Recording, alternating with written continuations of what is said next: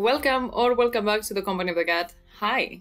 Today's video, as you may have guessed from the title, is about Patchface, a character I hold dear. I'll share my interpretation for every jiggle of his, delve a little bit deeper into my theory about his resurrection, and make predictions about his future. So obviously, Shireen, Stannis and Mel are also very much involved. Patch is a character who, within the fandom, has the reputation of being creepy and possibly malevolent, a viewpoint I disagree with. While not everyone shares this image of him, I've come across enough analysis to say that there's a part of the fandom that considers him somewhat evil.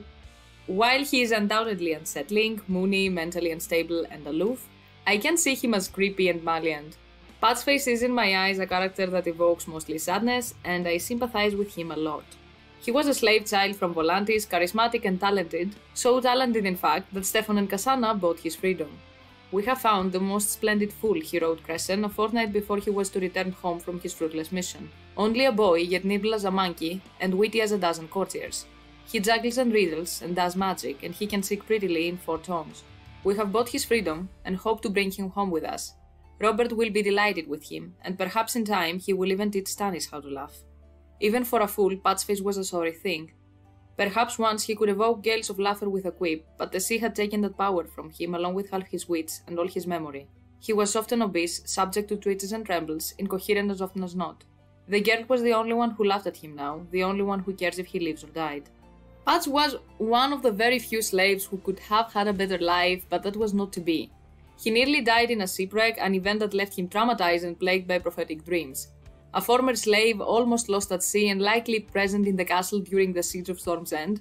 He might come off as unsettling due to his appearance and the disturbing prophetic jiggles at times, however it is evident that he is just a deeply traumatized person. He clearly cares for Shireen, and she obviously cares about him, as Crescent points out in the class prologue. The relationship is very childish and innocent, even though Patchface is not a kid anymore. It's touching to me, 2 people, one child-minded due to his trauma and one literal kid, both somewhat lonely and pitied by others, have found a sort of companionship in each other. Maybe I mess up, but I find their characters and the relationship heartfelt in a very depressing and sad way. That's my soft spot for both of these characters. Patch is also a very clever character from a literary standpoint, in my opinion. He assumes the role of Cassandra in our story, a seer whose prophetic visions fall on deaf ears. Much like Cassandra, cursed with the gift of prophecy and her predictions ignored, Patchface is marked by prophetic visions after his tragic accident. His jiggles are dismissed by those around him as they perceive him as a mad and languid fool. Both characters possess foresight that others fail to comprehend or take seriously. Additionally, Patch is a fool, a role often dismissed or looked down upon, even though the series makes it clear that fools are many times more clever, perceptive and knowledgeable than people give them credit for.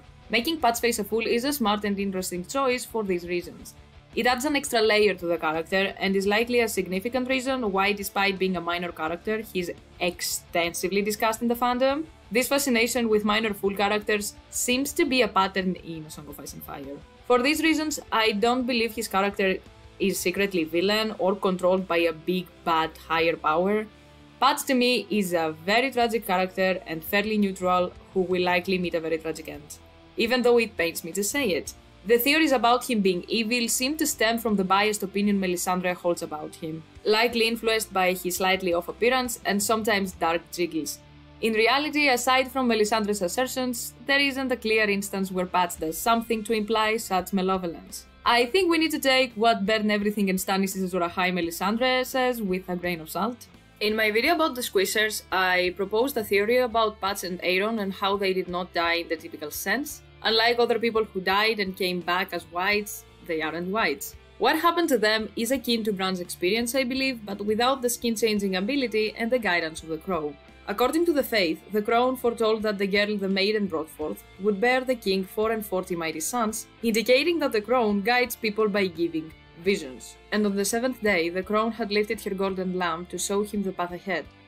If Olton took up arms against Aegon the Dragon, His High Holiness saw the city would surely burn, and the High Tower and the Citadel and the Starry Sept would be cast down and destroyed. The crown is said to have led the first raven into the world when she peered through the door of death. Much like Bran and Jojen, the crown had visions. When someone dies and goes through the door of death, they enter a state where they can see things. This is also observed in fever dreams and dreams of individuals who are not in a stable mental or physical condition. Those who have had near-death experiences, especially as children, often retain the ability to have prophetic dreams for the rest of their lives, even if they are not aware that the dreams are prophetic. Patch is not the only one. Sweet Robin, due to his frequent consumption of poppy milk, is always high as a giraffe teat, and appears to have some interesting dreams. Shireen too had dreams of dragons waking, and she has experienced nightmares since she was very young. Ariane's chapter from the Winds of Winter introduces Theora Toland, who also seems to have prophetic dreams that people dismiss. In Bran's coma dream, we see the three-eyed raven telling him to fly because he has to leave, suggesting that if he didn't fly, his body would die. He looked deep into the heart of winter, and then he cried out, afraid, and the heat of his tears burned on his cheeks. Now you know why you must leave. Why? Bran said, not understanding, falling. Because winter is coming. Bran looked at the crow on his shoulder, and the crow looked back. It had 3 eyes, and the third eye was full of a terrible knowledge. Bran looked down. There was nothing below him but snow and cold and death, a frozen wasteland where jagged blue-white spires of ice waited to embrace him. They flew up at him like spears. He saw the bones of 1,000 other dreamers impaled upon their points. He was desperately afraid. Now, Bran, the crow urged. Choose, fly or die. Death reached for him, screaming. Bran spread his arms and flew. He is awake. He is awake. He is awake. Bran flying before death could reach him implies that his spirit returned to his body as depicted in the scene. Patch drowned. An average person can last between 1 and 3 minutes before falling unconscious and around 10 minutes before dying. It's a very bad way to go and not a quick one either. So both Aeron and Patchface stayed in this state for long enough to start seeing stuff and wanted to linger longer so they could not die. Both these people were quite young. Patchface was a kid and Aeron was around 16 to 20, and obviously they panicked, as Bran panicked while he was falling and before he flew. They stayed in limbo enough to start seeing things, but they freaked out obviously, and their spirit could not leave their body so they could die. Which is what happens when someone is dying, from what I understand from the scene above. In A Dance with Dragons, we learn that skin changers struggle to move their spirit when they are surrounded by fire. He died his first death when he was only 6, as his father's axe crashed through his skull. Even that had not been so agonizing as the fire in his guts, crackling along his wings, devouring him. When he tried to fly from it, his terror fanned the flames and made them burn hotter. So apart from panicking and the natural instinct not to die, a person cannot move their spirit from the body when they are surrounded by something that can kill them, acting as a barrier. As seen here with fire. Varamir had fire all around him and couldn't pass. Fire, in addition to being lethal, carries attributes associated with purity, righteousness, and truth, as outlined by Melisandre. In various real-life cultures and mythologies, burning witches was a practice rooted in the belief that they couldn't escape because fire was considered holy. Varamir's inability to easily escape the fire mirrors this. Patch and Aeron, while not surrounded by fire, encountered something equally deadly, magical, and symbolically pure: salt water. Both in the novels and in real life, salt water is considered a purifying agent, akin to fire in certain contexts. Thus, the barrier created by salt water could have had a similar effect in preventing their spirits from moving freely. Salt has long held an important place in religion and culture, and it's a fundamental part of nature. It is a necessity of life. All animals need salt. It is a mineral that has been used since ancient times in many cultures as a seasoning, a preservative, a disinfectant, a component of ceremonial offerings, and as a unit of exchange. Even the notion of holy water most likely started from salt water, since it is a good solution to use to disinfect and treat wounds. In the novels, seawater is considered holy by the Ironborn. There is also the salt and bread custom. The custom of serving bread and salt to guests is a recurring reference in the books. It is a welcome ritual that serves not only as a Westerosi tradition of hospitality, but also as a fundamental assurance of guest right, a sacred bond of trust and honor guaranteeing that nobody in attendance, hosts and guests alike, shall be harmed. Violating the guest right is widely considered among the most atrocious moral crimes. This custom is also a real-life one in the Middle East, the Balkans, in Nordic, Slavic and Baltic countries. The bread is chosen because it is a staple food, and in many cultures bread is a metaphor for basic necessities and living conditions. Salt is used because it signifies permanence, loyalty, durability, fidelity, usefulness, value, and purification. So as you can see, some of the salt attributes are very similar to the ones associated with fire, but milder and less destructive. In the novels, the wall, a very strong magical barrier, is not only covered in salt to aid with the ice, but the melting ice itself has been described as salty. When Bran passed through the Black Gate beneath the wall, a drop of salty water fell on him.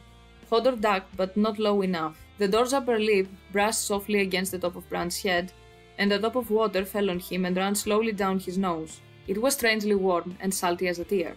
Additionally, descriptions of the wall weeping when it is sunny could also hint at the fact that the wall is made of salt water, since tears are salty. The Ironborn saying "bless him with salt" and Theon's comment during the drowning ceremony where he thinks about how the salt burns his eyes creates another layer of similarity with fire. In some myths and songs, we also see salty barriers caused by magic, the salty marshes at the neck and the broken arm of Dorne. So maybe Aeron and Patchface didn't have fire all over them to stop them from getting out of their body like Varamir, but they did have salt water all around them, and they were also panicking, like Bran was while he was falling. Unlike Bran, they didn't have guidance and they for sure remember the way they died. Since Aeron says that he visited the halls of the drowned god, and Patch was for sure dead according to the people who saved him. So it makes sense that they would go mad along with being able to have weird dreams and visions, because unlike Bran, who could fly so death cannot reach him, these two seem like they were touched by death. The boy washed up on the third day. Maester Crescent had come down with the rest to help to put names to the dead. When they found the fool, he was naked, his skin white and wrinkled and powdered with wet sand. Crescent had thought him another corpse, but when Jommy jabbed his ankle to drag him off the burial wagon, the boy coughed water and sat up. To his dying day, Jommy had sworn that Patchface's flesh was clammy cold. This is what I think is going on with the watery resurrections pretty much. Drowning is a relatively slow death, and the salt water around them made everything more difficult, much like fire did for Varamir. They panic enough to fly, similar to Bran. They swam, just kind of late. The first time we see Patchface is in the A Clash of Kings prologue. In this prologue we have the POV of Crescent, and we witness several important events.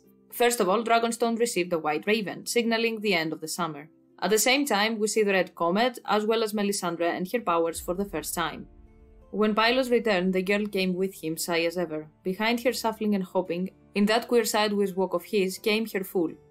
On his head was a mock helm fashioned from an old tin bucket, with a rack of deer antlers strapped to the crown and hung with cowbells. "Who comes to see us so early, Pylos?" Crescent said. "It's me and Patches, Maester. Pylos said we might see the White Raven." "Indeed you may. Maester Pylos, do me a kindness and break the bird down from the rookery for the Lady Shireen. It would be my pleasure." The fool turned his patched and piebald head to watch Pylos climb the steep iron steps to the rookery. "Under the sea the birds have scales for feathers. I know, oh. Sit with me, child. This is early to come calling. Scarce past dawn, you should be snug in your bed." "I had bad dreams," Shireen told him, "about the dragons. They were coming to eat me." The child had been plagued by nightmares as far back as Maester Crescent could recall. "We have talked to this before," he said gently. "The dragons cannot come to life. They are carved out of stone, child." "What about the thing in the sky? Dalla and Matris were talking by the well, and Dalla said she heard the Red Woman tell Mother that it was dragon breath. If the dragons are breathing, doesn't that mean they are coming to life?" Considering that the comet is still visible in the sky, this scene is happening relatively close in time to Dany's pyre and the eggs hatching, so we are talking about dragons for sure. Not only Patch is talking about birds with scales, but Shireen also had dreams about dragons waking. Here I want to say that Shireen having dreams about dragons waking and eating her might be about her upcoming death as well, but this is something I will talk about more later in this video. Here we also see that when Patch talks about things under the sea, he hints at them being visions and dreams about actual events. This is the first Jiggle we as readers see, making it very obvious that the dude says some very interesting things that makes us raise our eyebrows, because we know from A Game of Thrones that Daenerys hatched the dragons. The last line of the previous book was "The night came alive with the music of dragons." It is an extremely smart way to make us focus on what Patch is saying. George could have made him sing any other of his jiggles we see in the prologue, but he chose the one that we as readers will for sure catch, but without it being too obvious. The scene continues with Shireen, Crescent and Pylos talking about the White Raven and the end of summer. Will it get cold now? Shireen was a summer child and had never known true cold.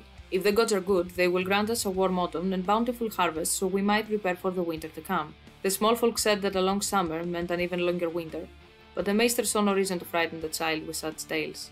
Patchface rang his bells. "It is always summer under the sea," he intoned. "The merwives wear anemones in their hair and weave gowns of silver seaweed. I know, oh. This is the first Jiggle Patches sings that we as readers do not know what it is about and if it is indeed about something. The phrase "it is always summer" is one we have seen used for one other thing: songs. Like Under the Sea, it is always summer in songs. Because it will not last, Catelyn answered sadly, because they are the nights of summer and winter is coming. Lady Catelyn, you are wrong. Brienne regarded her with eyes as blue as her armor. Winter will never come for the likes of us. Should we die in battle, they will sure sing of us, and it's always summer in the songs. In the songs all knights are gallant, all maids are beautiful, and the sun is always shining. Winter comes for all of us, Catelyn thought. For me it came when Ned died. It will come for you too, child, and sooner than you like. She did not have the heart to say it. Here Brienne is still part of Renly's guard. We as readers learn about the Rainbow Guard in the class prologue as well, and indeed the winter never came for them. Renly died and the Nights of Summer ended by Stannis just before winter. The line continues with one of the Jiggles that almost unanimously in the fandom is agreed to be about the Purple Wedding and Sansa's poisoned hairnet. The merwives wear anemones in their hair and weave gowns of silver seaweed. Now, anemones is most likely a funny Martin-fied way to say sea anemones, but it's not something we know for sure. I have no idea why and how, but some people say that it is a purple-blue flower. It's not the case, there is no such flower. It is most likely about sea anemones, considering Patches is always talking with analogies of sea-related things. I looked at my Greek editions to see what word they used, and some of my subscribers also shared translations from other languages. Water flowers and sea anemones were by far the most used, with seashells, sea stars, ornaments and corals also making appearances. In some languages like Polish and in some Spanish editions they used a calc. So yes, indeed the word is most likely an ASoIaF universe name for sea anemones. Sea anemones have sting venoms, so this is about Sansa's poisoned hairnet. I know that there are people who are still making theories about the Purple Wedding, but personally I think it is just a scene that was explained inside the books, and this is it.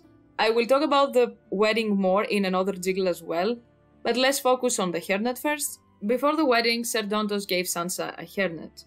It was a hairnet of fine spun silver, the strands so thin and delicate, the net seemed to weigh no more than a breath of air when Sansa took it in her fingers. Small gems were set wherever true strand crossed, so dark they drank the moonlight. What stones are these? Black amethyst from ASai, the rarest kind. A deep true purple by daylight. It's very lovely, Sansa said, thinking it is a ship I need, not a net for my hair. Lovelier than you know, sweet child. It's magic, you see? It's justice you hold. It's vengeance for your father. Dontos leaned closer and kissed her again. It's home. It is obvious that the poison used to kill Joffrey wasn't the hairnet, and Dontos was Littlefinger's man, and very much down to help Sansa because she was the one who saved him from Joffrey. Littlefinger at the time was with the Tyrells, and Dontos told her that the net was from his friend who was out of the city, and that as soon as he was back, he would smuggle Sansa out. He was also very persistent that she must wear it. We also have the ghost of Highheart and her dream. I dreamt of a maid at a feast with purple serpents in her hair, venom dripping from her fangs.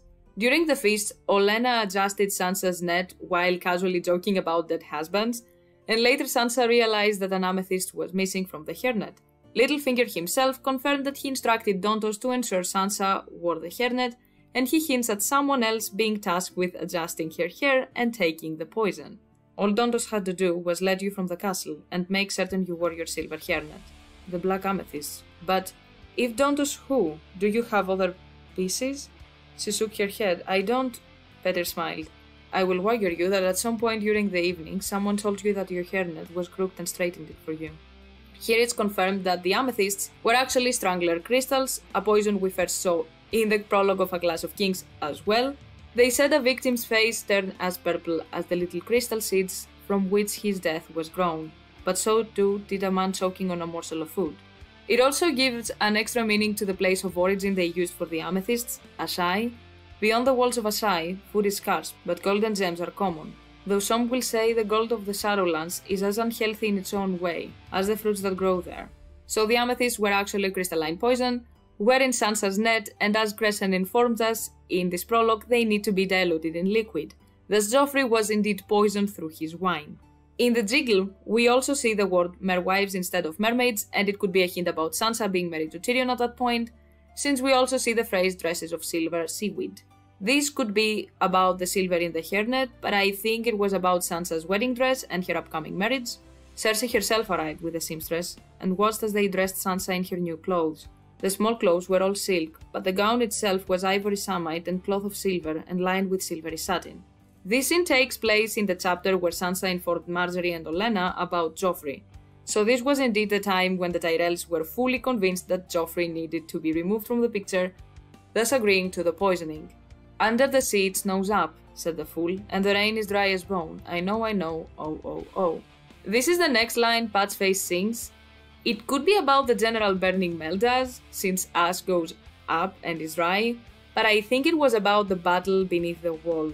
The words used are very similar to the ones Stannis used when he was talking about his fire vision, and that vision was about the battle. With my own eyes.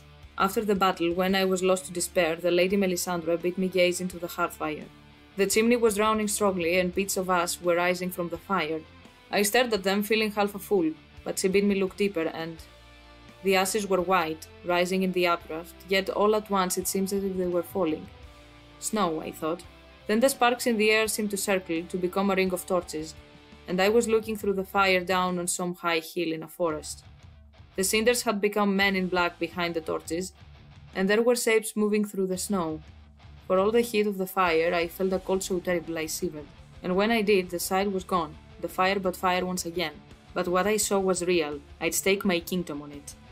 The general description here, to me at least, sounds like the battle beneath the wall.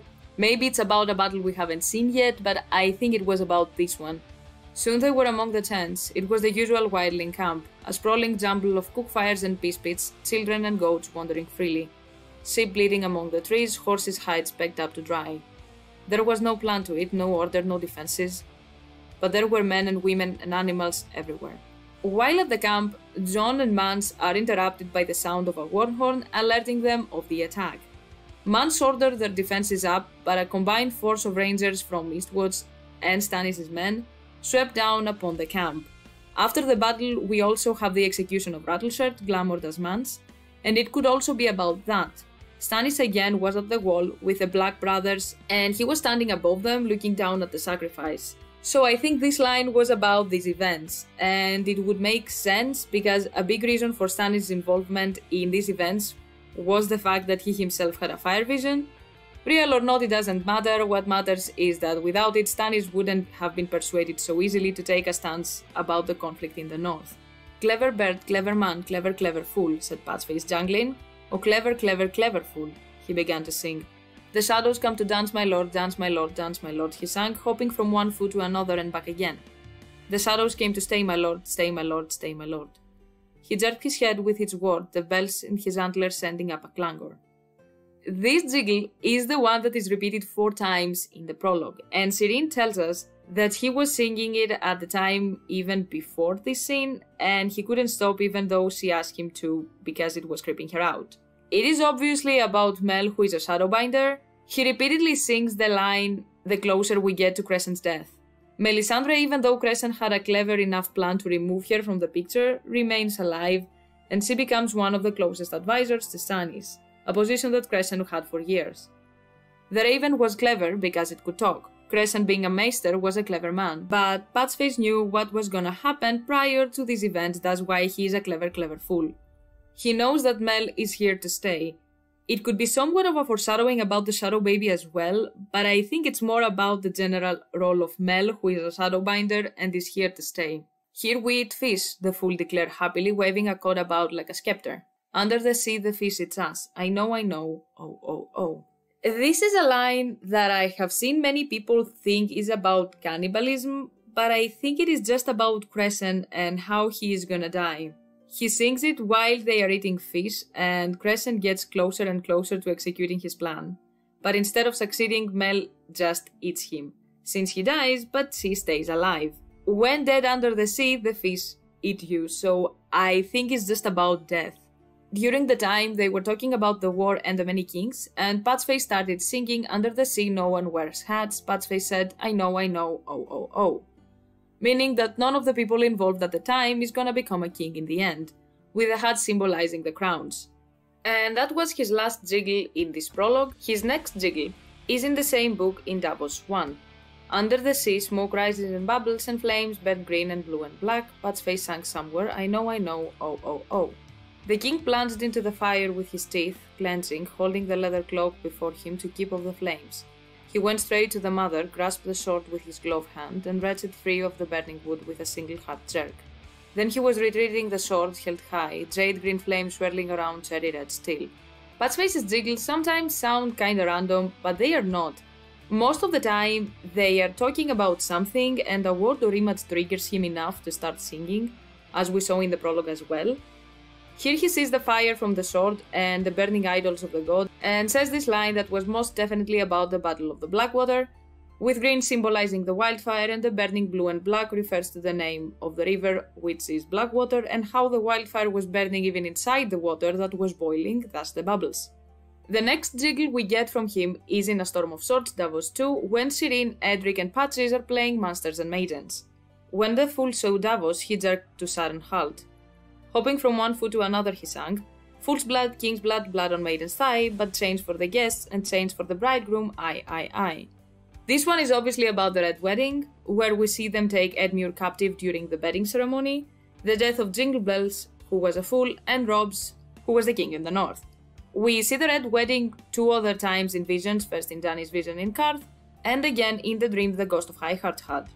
Under the sea, the old fish hit the young fish, the fool muttered at Davos. He bobbed his head and his bells clanked and seemed and sang, I know, oh. This one takes place in Davos 5, A Storm of Swords, where we see them talking about sacrificing Edric Storm and Davos saying to Mel if the leeches killed Balon and Rob, then why only 2 died and not 3. After that, Davos seeks out Maester Pylos, who has been teaching him how to read, and in the meantime Patchface and Shireen are passing by and we hear Patch sing this jiggle. This jiggle is again about the Purple Wedding and Olenna taking the poison from Sansa's net so they can kill Joffrey, I think. It is very much on theme with what is going on in the scene and the conversation, and is very close to the events of the Purple Wedding. I really don't know why so many people have an issue with this event, to be honest. It makes sense and is on par with the characters' personalities involved, so I really don't get why there are so many theories about something we know how it happened. Joffrey was on his way to becoming a second Mad King. Littlefinger even told Ned he was planning to control the realm through the boys, but points out that Joffrey is too hard to control and thus he can always remove him and have Tommen in his place. Renly has the same plan, and the entire small council minus Pycelle was planning his removal. The poison was for Joffrey, for sure, and was in crystalline form, so it was 100% put in his wine. We even have a tutorial from Crescent on how the Strangler works in the A Clash of Kings prologue. I have seen people talk about the pie, but the pie was served to everyone in pieces from a communal dish, and the same goes for the gravy, so how the hell did not a single other person die, since the poison must have been in the crust or generally in the whole pie and dissolved during the making. And the food was served from the king's seat down.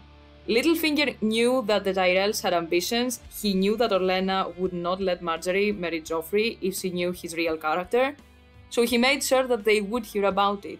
Olenna and Margaery themselves asked Sansa about Joffrey before the wedding, and Olenna, as I said before, was joking about dead husbands at the wedding. Olenna was the one who took the Strangler from Sansa's hairnet, and it was Margaery who put it in the wine so she could make sure Joffrey would die, and she or someone else wouldn't accidentally get poisoned in the process. So yeah, the old fish eats the young, I think is about Joff's death and Olenna's involvement. If it's not about it, I would bet that it is about Shireen's burning. In the chapter we also have the matter of Edric Storm. Maybe Stannis didn't sacrifice Edric, but he eventually will do it to Shireen. Patch makes his comeback in A Dance with Dragons, Jon 9. In the dark the dead are dancing, Patchface shuffled his feet in a grotesque dance step. I know, oh. I think this is something we have not yet seen, and it's about Hardhome, and how this is gonna be a massacre with the others. Mel also had a fire vision that is about it as well, I think. Snowflakes swirled from a dark sky and ashes roses to meet them. The grey and the white whirling around each other as flaming arrows arch above a wooden wall, and dead things stumble silent through the cold beneath a great grey cliff, where fires burned inside 100 caves. Then the winds rose and the white mist came sweeping in, impossibly cold, and one by one the fires went out. Afterward only the skulls remained. There are people staying there currently with Mother Mole, so obviously in their camps and inside the caves. there are fires and people. Jon assigned Tormund to go and rescue them, so the arrows of fire are also make sense, and then the cold comes, the dead come, and one by one the fires die out. So yeah, I think both visions are about Hardhome. In the next Jon chapter, we see them getting ready to go to the feast of Alice and Sigurd, where we see Pat sing "Under the sea the mermen feast on starfish soup, and all the serving men are crabs." Patchface proclaimed as they went, I know, oh, oh, oh." This line, I think, has to do with sigils.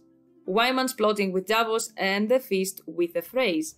The mermen feast on starfish soup is about the plotting against the Bolton, whose sigil resemble a starfish, and the fact that all this plan started during the feast he hosted for the phrase. The all the serving men are crabs is again about the sigil of House Borel, and how both the phrase and Davos passed from Sisterton to reach White Harbor, with Davos being literally delivered to Wyman's court by Godric, when he could have easily given him to Cersei or kill him himself. In Jon 11, when Selyse was talking with Jon and Val, Patch also was there and sang the crow, Patchface cried when he saw Jon. Under the sea the crows are white as snow, I know, oh, oh, oh. This is, I think, about the epilogue and the White Raven in King's Landing. The White Ravens of the Citadel did not carry messages as their dark cousins did. When they went forth from Old Town, it was for one purpose only, to herald a change of seasons. The White Raven arriving in King's Landing is the official arrival of the winter, is very important, and this is exactly the reason it happened in the epilogue, before the Winds of Winter, and in the scene it was also accompanied by death for extra symbolism. Patchface used the word crow because he saw Jon, who is called Crow, but the picture is the same, a normally black bird will be white. The next vision comes in Jon 13. Lord Snow, who will lead this raging? Are you offering yourself, sir? Do I look so foolish? Patchface jumped up. I will lead it, his bells rang merrily. We will march into the sea and out again. Under the waves we will ride seahorses, and mermaids will blow our sea sails to announce our coming. Oh, oh, oh. I have talked about this jiggle again in my video about Justin Massey. This rhyme of Patchface takes place when people were talking about rescuing the wildlings and the Night's Watchmen trapped in Hardhome. In general, what was going on there was quite similar to what Stannis was going through during the march to Winterfell. Very harsh winter, and along with other difficulties, people resorted to cannibalism in both situations. As I said, Patchface's rhymes tend to be kind out of nowhere, but not at random. Here, for example, they are talking about an important mission, but whoever chose to lead it is gonna be a fool. In Theon 1 from Winds, we learned that Stannis orders Ser Justin to accompany the banker Tychon Astoris back to Braavos, and Jane pull back to the wall. Once in Braavos, he will use the gold from the Iron Bank of Braavos to hire at least 20,000 sellswords, plus the ships needed to bring them back across the narrow sea. Stannis tasks Justin to return with the sellswords even if he falls in battle, and to fight the war in the name of Shireen. I talked extensively in that video about how Justin falls under the archetype of the drowned fool, along with people like Patch, Davos, Dontos, Theon, and Aeron. Throughout the story we have fools, metaphorical and actual ones, who have almost drowned but have somehow miraculously survived.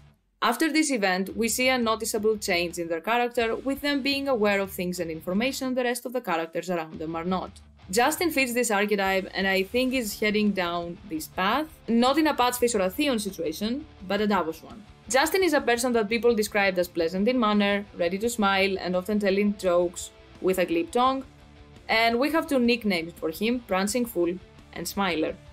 People think of him as a fool and soft, they do not take him into consideration now that his house seat was taken from him, and on top of that he is in the perfect position to learn about many things like Jon's death, grief, or the fact that Wyman is not with the Boltons, which Stannis is not aware of. So we have a person people call a fool that will learn many important things, ready to make a trip. He ticks the boxes like the rest of the characters I mentioned, and we know for a fact that the weather isn't ideal and that many fleets have been in wrecks. The right conditions are there. Stannis assigns an important mission to a person that people call a fool, Justin. Are you offering yourself, sir? Do I look so foolish? Patchface jumped up. I will lead it. Patchface will not lead it, but Patchface is a fool. So a fool will lead it, and Justin fits this archetype. We will march into the sea and out again. This line to me sounds like we will drown, but we will come out again. So a shipwreck looks like the most logical scenario in my opinion.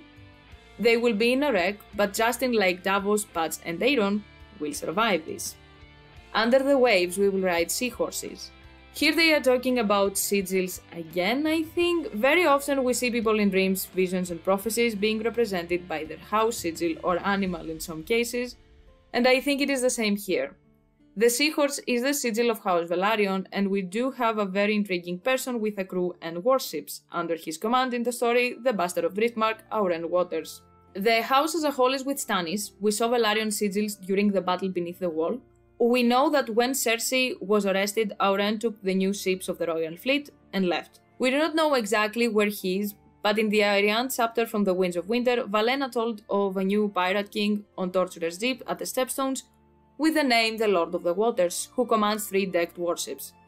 From the moment this chapter was published, many readers have theorized this is to be Auren, with the title Lord of the Waters being a play on Waters, his bastard surname, and the traditional title of the head of House Velaryon, Lord of the Tides. If he is the person at the Stepstones, why stay there and not join Grief from the start? The Golden Company has men on the Isles. Why did he declare himself a pirate if he is to join Grief? And about Dany, he isn't aware that Dany wants to come to Westeros. He just knows that she has dragons and that she exists. If the Lord of the Waters is indeed Auren, it seems like he is waiting for the right moment to join a side, as well as to collect more information. Auren is already familiar with Stannis and even supported him. Of all the candidates for the throne that Auren is aware of, Stannis is the one who doesn't care about birth. He made Davos his hand because Davos is competent. If there is a place where Auren would be recognized and appreciated for his skills, it would be with Stannis. Stannis pardoned the lords who kneeled to Renly, so if Auren arrives with help to join his house and Stannis, I could see him being pardoned if Stannis is still alive. Justin 100% will have to go to the disputed lands and the Stepstones, since the Golden Company is not available, and ships and cell sails are found there. Justin will have gold, knows Auren, and Auren's idea to build the ships led to Cersei's postponement of her death and the Iron Bank having an agreement with Stannis. And he currently has these ships. Mermaids will blow our sizzle to announce our coming. The mermaids here refer to the granddaughters of Wyman Manderly, Wyla, and Winifred, I think. It is obvious they are aware at least partially of Wyman's plan, and right now they are the ones at White Harbor since Wyman is at Winterfell. If either Davos or Justin arrives at White Harbor with recon and reinforcements, and Auren is with them, they would be the ones to play the middleman. So I think this little jiggle of Patchface is about Justin and Auren, and even possibly Davos if he has returned to White Harbor as well with recon, arriving north and Wyla and Winifred communicating with Wyman at Winterfell. In the same chapter, when Selyse was talking about Gerrick's daughters and the weddings between free folk and the houses from south of the wall, Pat says, "Under the sea men marry fishes. They do. After they continue talking about Val's wedding and how she must wed as well with someone for alliances, I think the jiggle is about this. Men marry fishes is about unusual matches that at first glance do not fit together. It is simply southern houses marrying wildlings, and the most important one that could lead to a strong alliance is Val's wedding, so Val will marry someone south of the wall." These are all his jiggles, so let's move to the depressing part of the video. That creature is dangerous. Many a times I have glimpsed him in my flames. Sometimes there are skulls about him and his lips are red with blood. I think that this line is one of the lines that points out how biased Mel can be and how much of a fanatic she is as well. She says this line after he hears Pat singing one of his prophetic jiggles, and it seems that she believes him upon or something of the Great Other.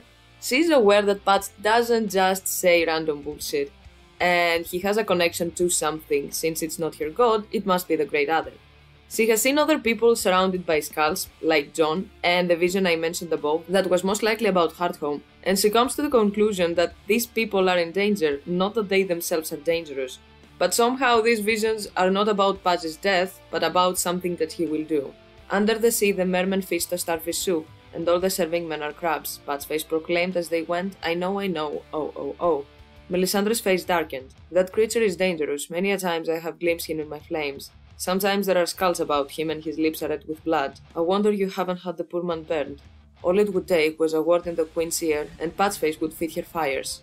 The I wonder you haven't had the poor man burned is written in a tilted font, foreshadowing even more that Patchface is gonna die by fire most likely as a sacrifice to feed the fires. She sees skulls because, like every other person with skulls around them in her visions, it's about his upcoming death. I know that some people do not believe that Stannis will burn Shireen, and if this happens it wouldn't be him, but Mel and Celise. But I disagree very much. Except for the fact that George Martin has confirmed it as a plot point, I personally think it makes a lot of sense. This event will happen, and Stannis will be the one who will agree, and it will be different and very much on par with his character. People forget, or choose to forget because they are rooting for him, that they believe wholeheartedly that Stannis is Azor Ahai, thus he must sacrifice something he loves to be able to save the world. Stannis is not just a hero in the story, Stannis is the most tragic hero of the story. A tragic character with the official definition from the ancient Greek tragedies. Stannis is an amazing character because he's a complex one, not because he's the GOAT. And take that from a person who likes him a lot, as you have seen. Tragic heroes typically have heroic traits that earn them the sympathy of the audience, but also have flaws, or make mistakes that ultimately lead to their own downfall. Stannis embodies this archetype to a T. Both capable and powerful, meaning heroic, feeling obligated to uphold the rules of honor and morality. These are the traits that make the hero attractive and compelling, and gain the audience's sympathy. But he's also flawed. While being heroic, the character must also have a tragic flaw, and be subject to human errors, and the flaw must lead to the character's downfall. These flaws make the character relatable, someone with whom the audience can identify. They make the tragedy more powerful because it means that the source of the tragedy is internal to the character, not merely some outside force. His flaws are not just characteristics they have in addition to their heroic qualities, they emerge from their heroic qualities. Arasu's quest for justice or truth that leads to the terrible conclusion. Without his flaws, without his downfall, Stannis is not as amazing of a character. It is sad, it is tragic, but it is also effective. Stannis ground his teeth again. I never asked for this crown. Gold is cold, and heavy on the head, but so long as I am the king I have a duty. If I must sacrifice one child to the flames to save 1,000,000 from the dark, sacrifice is never easy, Davos. Or is it no true sacrifice? Tell him, my lady. Azor Ahai tempered Lightbringer with the heart's blood of his own beloved wife. If a man with 1,000 cows gives one to God, that is nothing. But a man who offers the only cow he owns. This is the most on-character and tragic line Stannis has ever said in the whole series. It is not just there for the sake of it, it is a very tragic foreshadowing. His duty is his downfall. Stannis, according to Mel, must make a big sacrifice, and the sacrifice must be something for Stannis, not for someone else. It must be something that he holds dear. Daenerys lost her child, she killed Drogo and Miri, amid salt and smoke. She sacrificed a lot, sacrificed the blood of a person touched by magic, holy blood, her kid and his father, and woke dragons from stone. Euron is planning to sacrifice his unborn child, its mother, and his brother, a holy man with holy blood, that was drowned and reborn from the sea. These are the last days, when the world shall be broken and remade. A new god shall be born from the greys and charnel pits. Then Euron lifted a great horn to his lips and blew, and dragons and krakens and sphinxes came at his command and bowed before him. Kneel, brother, the crow's eye commanded. I am your king. I am your god. No, I will not kill you tonight, a holy man with holy blood. I may have need of that blood later. For now, you are condemned to live. Naked as the mouthless maiden, her smooth belly just began to swell with the child she was carrying. Her cheeks red with tears, she did not struggle as the boys tightened her bonds. Her hair hung down in front of her face, but Aeron knew her all the same. Thalia flowers, he called. Have courage, girl. All this will be over soon and we will feast together in the drowned god watery halls. The girl raised up her head, but made no answer. She had no tongue to answer with, the Dampir knew. He licked his lip and tasted salt. What makes Stannis different from all these Azor Ahai characters? Stannis will sacrifice his daughter, who is partly stone from the grayscale. He will sacrifice Patch with her, who is touched by the salt water, who is touched by magic, a holy fool with holy blood, and I even think he will sacrifice Celise. The dragon has 3 heads, they need 3 people. After all, Dany and Euron had their child other parent in the mix. And not just that, but burning his stony daughter to wake dragons from stone could be an interpretation of the prophecy. Shireen is also scaly, like Rhaegar was since he was a dragon baby. Mel in her visions, where she asked to show Azor Ahai, she sees most likely Euron. Show me your king, your instrument. Visions dance before her, gold and scarlet, flickering, forming and melting and dissolving into one another, shapes strange and terrifying and seductive. She saw the eyeless faces again, staring out at her from socket-whipping blood. Then the towers by the sea, rumbling as the dark tide came sweeping over them, rising from the depths. If the tower by the sea is indeed Euron in Old Town, who says that she will not think of these events as instructions of what she must do. She must convince Stannis to burn his daughter and her mother, to burn the drowned fool that came back with visions that most likely, like Falia, will have a cut tongue, and this is why he sees Patch with blood dripping from his mouth and skulls. Because he will die, and like Euron does, they will cut off their tongues before the sacrifice. And that would also explain the very, very cute scene, but also very sad as well, where Patch says, "Away, away," the fool sang. "Come with me beneath the sea, away, away, away." He took the little princess by one hand and drew her from the room, skipping. Because they are gonna die together. Now that was depressing. But I also think this will very much be the case. That's why I will stop here. If you have ideas, comment them down below. If you enjoyed this video, don't forget to like and subscribe if you haven't already. Thanks a lot for watching, and until the next video, bye!